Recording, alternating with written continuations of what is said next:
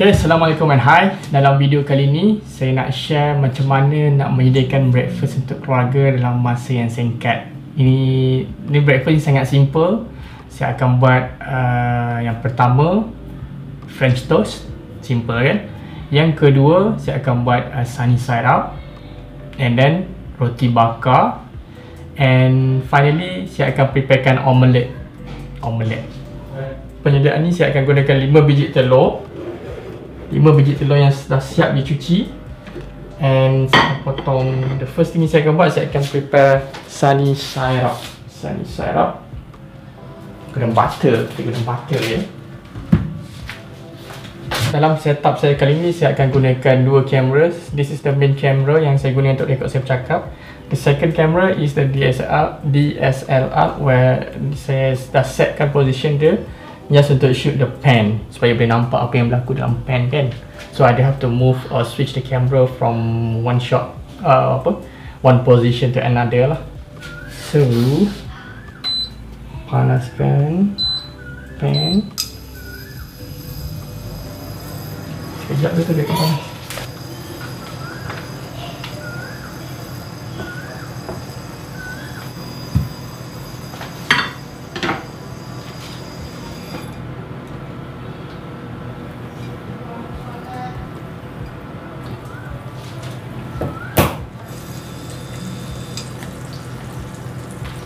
Bismillahirrahmanirrahim.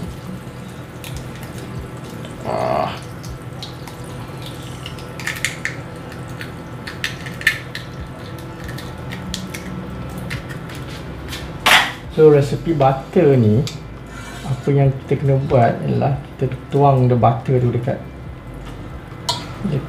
egg yolk ni. Hopefully it works. I haven't tried this recipe ni, first time just record lah, kita tengok lah apa yang berlaku. So this is the reality kan. Yang berlaku lah, tak berlaku lah. So tambah sikit lagi butter. Be generous with the butter. By the way, I'm using unsalted butter.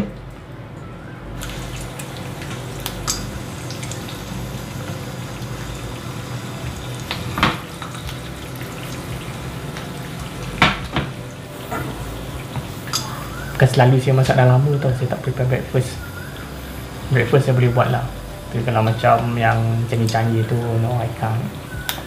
I'm the type of person yang kalau nak prepare or nak masak when it comes to cooking ke apa, I need to be precise.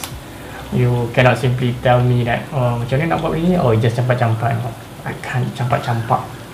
I don't know, you just agak-agak. Agak-agak, I know, I can see you don't like giving anything away. Agak-agak. Okay, siap our first hidangan. Kalau nak cantik, tu letakkan roti. Tapi roti tu I akan buat kemudian lah.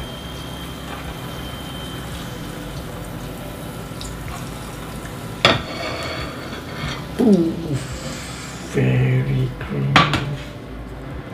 Nanti I tunjuk nanti ya.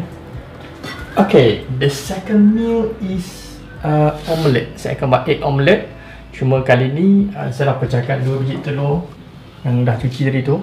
2 biji telur untuk omelette. So kalau tadi perasan ada rice cooker kat sini kan, sekarang dah tak ada. Sebab tadi my wife datang ambil, dia cakap dia tak suka tengok, dia tak serabut. So saya pecahkan 2 biji telur untuk omelette. A pinch of salt, secukup rasa garam ni.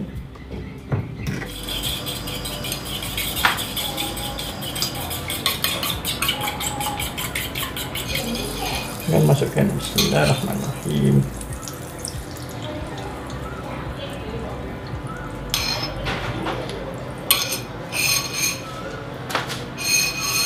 In the meantime, saya akan pecahkan lagi 2 biji telur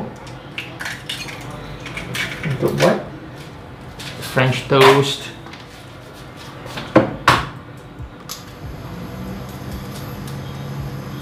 Untuk French toast, saya akan tambahkan susu sikit, fresh milk, nak biar dia rasa creamy.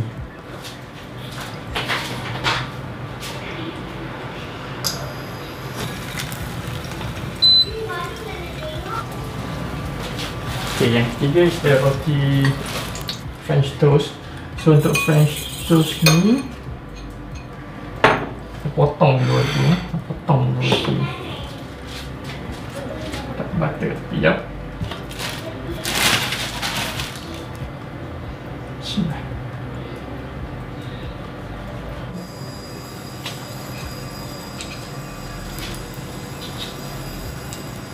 Okay. Bismillahirrahmanirrahim.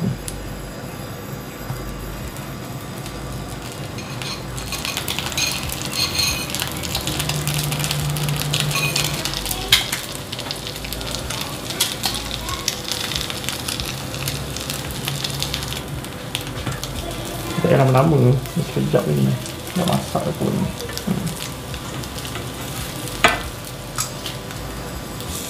Okay. Nice, golden brown.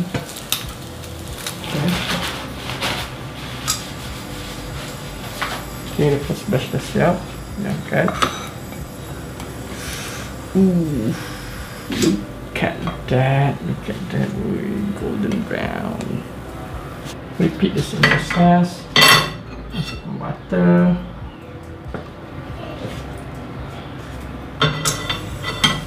Kita panaskan balik.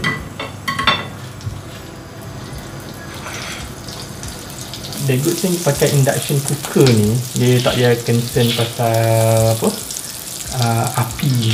Jadi tak adalah nak takut terbakar ke apa kan. Jadi kalau dah biasa dengan induction ni nanti, so dia much more easier. Chill. Cook to perfection. Memandangkan yang ni the final batch ni, I can pour out all the egg. I'll become more generous.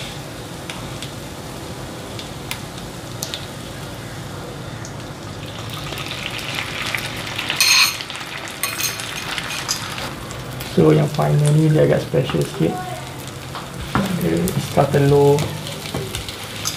Kita potong lah dekat.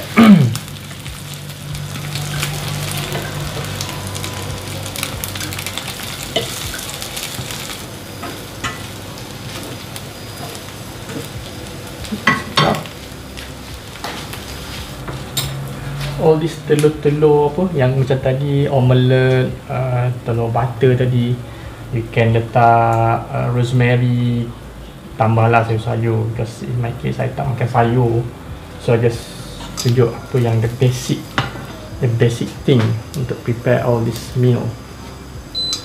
Okay, we are done with omelette, we are done with French toast, we are also done with butter apa?